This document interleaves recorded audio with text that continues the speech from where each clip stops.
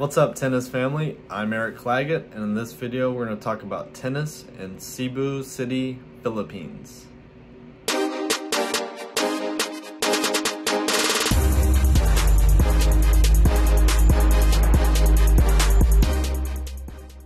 Okay, so we are going to talk about my favorite places to play tennis in Cebu City, but first I want to say a few things about Cebu, and it's that I absolutely love this city. It's not for everybody, but I loved it so much I ended up staying 6 months there. There's plenty of cons, like I don't think the food's that great. You deal with some traffic, some pollution, but overall the people there are so friendly and so nice that I had a really good time, and they have good tennis, and they are passionate about their tennis. And they have some good tennis facilities that let's get into. I would say that tennis is like the second or third sport in Cebu City after basketball, and then you could argue volleyball and badminton are pretty tight, but it seems to be a tennis court in every little province, barangay, and I went and checked out a whole bunch of them. And my absolute favorite tennis facility is Asmara Urban Resort and Lifestyle Village. There they have 3 tennis courts, 3 clay courts, which their clay is this tan colored dirt, plays just like green clay or red clay. And the cool thing about Asmara is that it has a whole vibe around it. So it's actually, there's a hotel there, there's a swimming pool, there's a lounge, 2-story lounge, and there with a restaurant and a bar. And at night it turns into a nightclub, salsa club. And so people can sit right there on the decks and watch the tennis.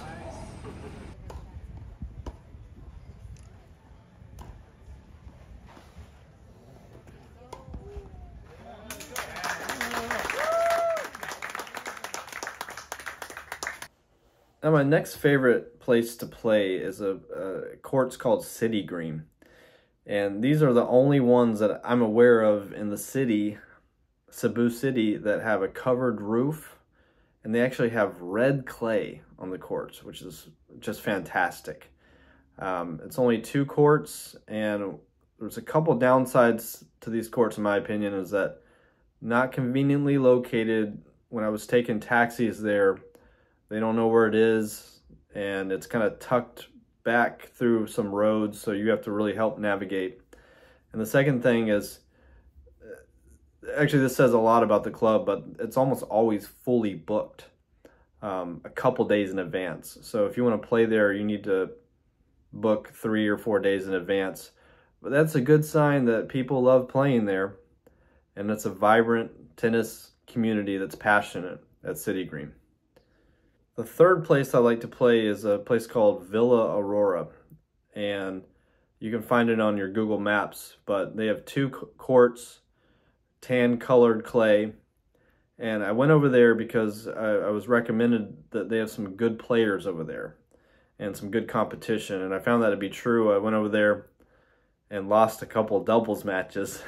I'm a little bit more of a singles player to begin with, but yeah, cool place to play. It also fits for the Filipino vibe of tennis. I really like it that it's to do pickup games.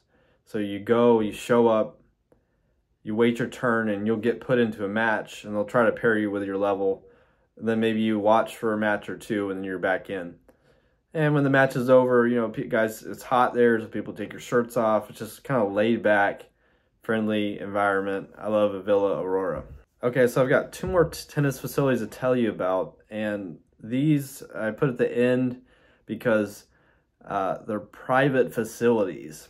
So I was fortunate enough to make friends at Asmara and some other places that invited me to go play at Casino Espanol. And I freaking love this place. But the problem is you can't pay to play there. You need to pay for a membership, which can be a little bit expensive.